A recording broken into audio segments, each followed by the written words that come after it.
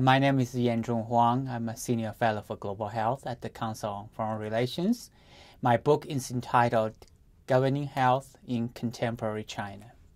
Well, the writing of this book is driven by essentially a puzzle. That is, we have seen over the past decades the reform and opening up has lifted hundreds of millions of people out of poverty, but that achievement has not been translated into similar gains in healthcare sector. In fact, we've seen that over the past 3 decades, there's a stagnation of the people's health status improvement. According to the World Bank data, over the past 3 decades, there are only 7 years of average life expectancy improvement in China. But for countries that had the similar life expectancy in the early 1980s, they have improved from 7 to 14 years old life expectancy, even though these countries had much slower economic growth. So I want to explain why is that the case. Even if you look at the official statistical data, in 1949, the average life expectancy was 35 years old. In 1981, that was about 67, 68, right? And today it's about 78. Right? So over the past 3 decades, there was at most 10 years old improvement in average life expectancy. So more than 80% of the improvement actually was achieved in the Mao era. Right?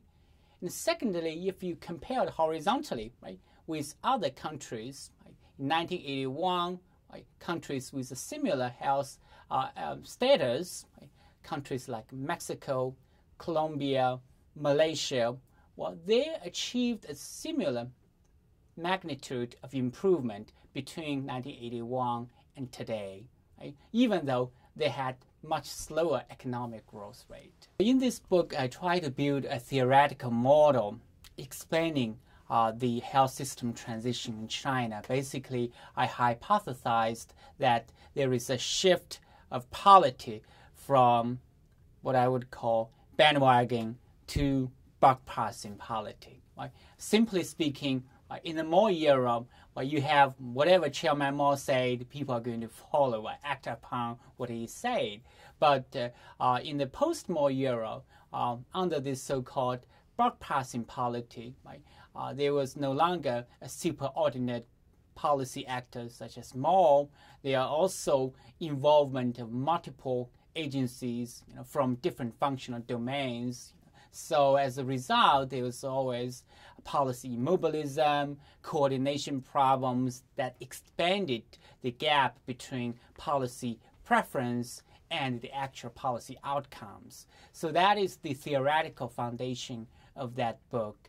Essentially, I want to make the central argument that the crisis in Chinese health sector is not simply a public health problem. It is a governance crisis. Basically, there are problems of incentives, effectiveness, and capabilities in Chinese healthcare sector. Several problems associated with the stagnating healthcare indicators and health status. One is that the negative health outcomes often are associated with development problems. So the stagnating health improvement threatened the development outcomes in China, actually even threatening to bring down some of the people who are already lifted out of poverty to be brought down to the poverty level.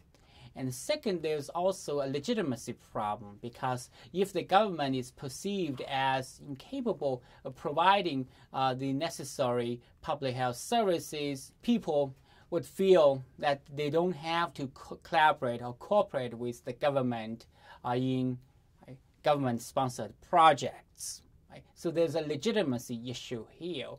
And also there might be some broadly consequences for social political stability, because this statistical analysis suggesting that if the government has very poor health indicators, that is often associated, actually highly correlated with unusual regime change or revolutionary change.